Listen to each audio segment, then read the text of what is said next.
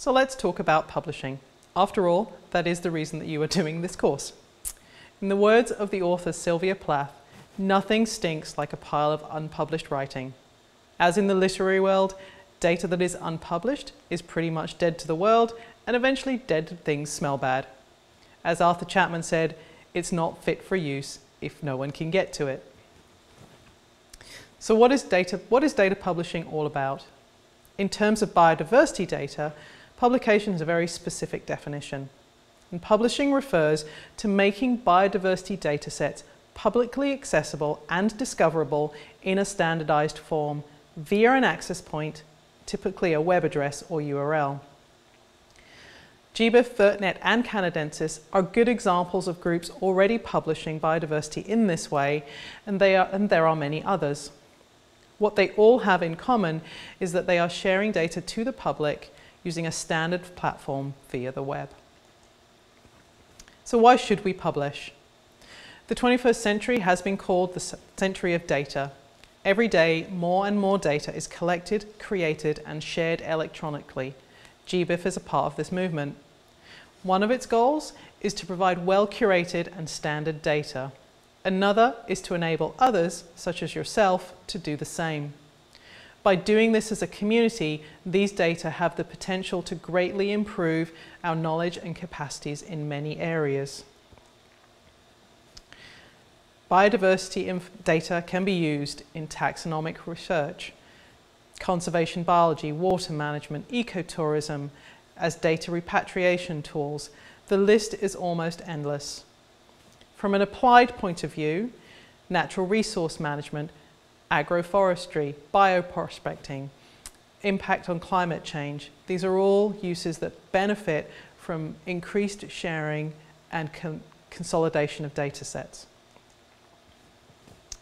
Despite there being a myriad of tangible and compelling reasons to publish biodiversity data and share, there are also barriers to successful publishing.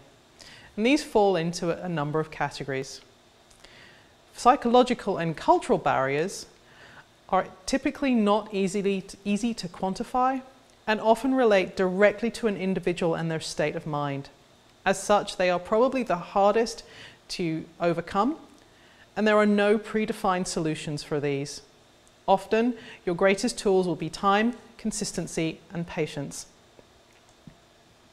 Institutional barriers, such as a lack of authorization to publish, and institutional policies, are often easily identified and solutions easy to find.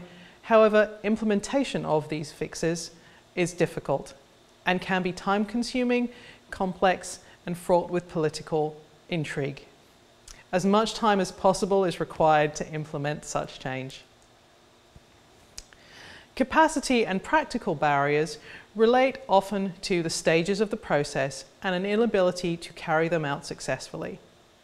These barriers are often solved by good, effective planning and pre-planning.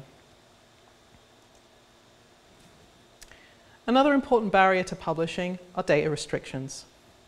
For most of us, the aim is to share as much as possible, as openly as possible. And for GBIF projects in particular, there are very specific rules that should be followed, and these can be found on GBIF's website, gbif.org. It is sometimes, however, perfectly valid for a dataset to be restricted. These caveats and restrictions include dealing with taxa that are rare and/or endangered in some way. Another example is the sharing of human remains data. These restrictions should always be discussed with the data owner. Prior to publishing, they should be agreed and documented. Remember that you may need to compromise with data owners, and so starting with a smaller set of records or fields that can be shared openly is often a way to start the process.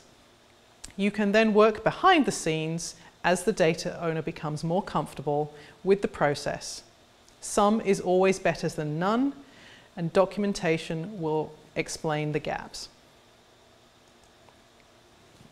So, sometimes it is simply a lack of will that prevents publication. And the question that is asked is, what is in it for me? Not everyone instantly sees the higher benefit, and this is a perfectly valid question. Some answers that may help you start a discussion are that increased sharing will allow access to financial support, for example, GBIF. There may be institutional and/or legal mandates to share data, which mean it has to be done. Ethical and moral commitments are another persuasive argument. On a practical level, increased efficiency of data management and the saving of time for more interesting things may allow users to help you share. Lastly, you may use peer pressure. If one researcher is openly sharing, his collaborator may be persuaded to do so when he sees that his peer is comfortable.